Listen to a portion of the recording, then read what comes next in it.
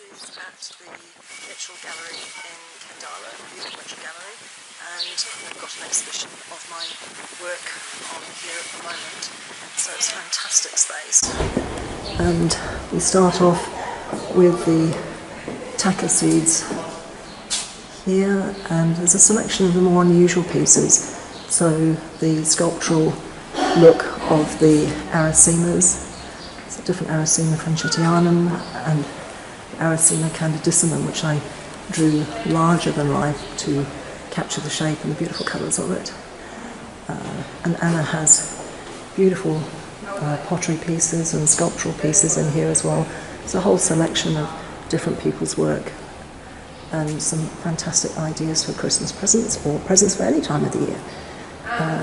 Jewellery, pottery, sculpture, all sorts of lovely pieces in here according to your taste.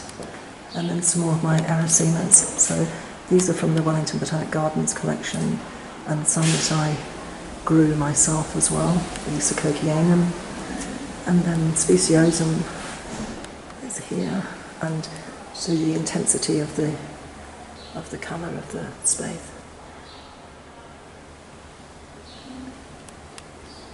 Up to the leaves at the top. And this is just such a beautiful space here. Really shows all the work off so well.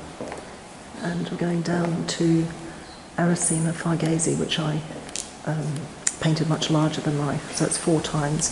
So I wanted to give an idea of the amazing shape of the flower, and you feel like you can always climb into it. And then the humour of the chili peppers that I say are too hot to handle. So again, capturing the creases and the detail and the different colour nuances, colour changes, and then obviously your shadows have got lots of colour in the shadows as well, not just grey. And some of the ink drawings on Belgian linen canvas, and my TUI line drawing, and a selection of different tea towels in linen and in cotton.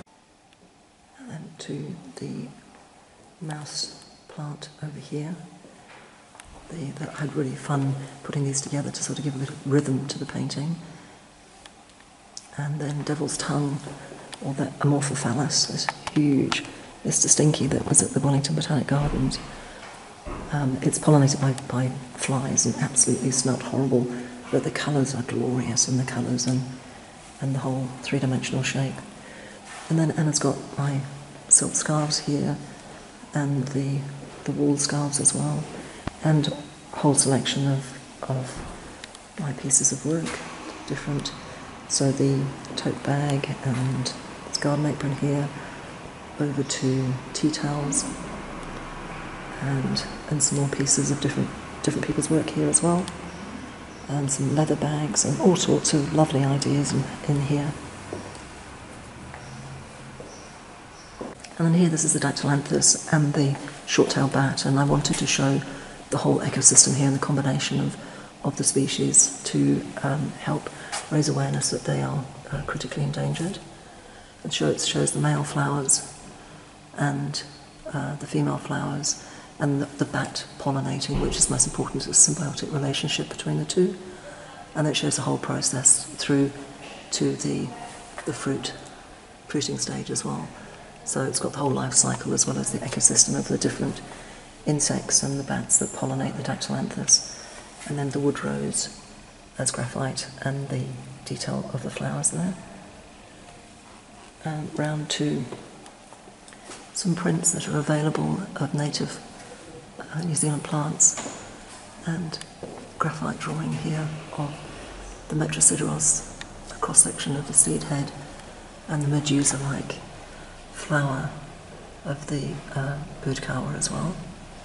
And then onto the other side of the gallery, where there's a fabulous selection of other artists' work and other people's work in here as well. And so these really interesting lights and pottery and tiles. I mean, there's so many wonderful gifts in here, lots of lovely ideas, books, and different tiles and different pottery. So all sorts of fabulous things on here, and gifts and ideas for anybody. If you've got a problem for a gift, come and see Anna. And other people's work over here. Absolutely stunning. Philip's birds. Absolutely beautiful. And round to the handmade rocking horse. If you've got somebody in mind for a rocking horse. And other people's work up here. And then again Philip's stunning oils on here. Just beautiful.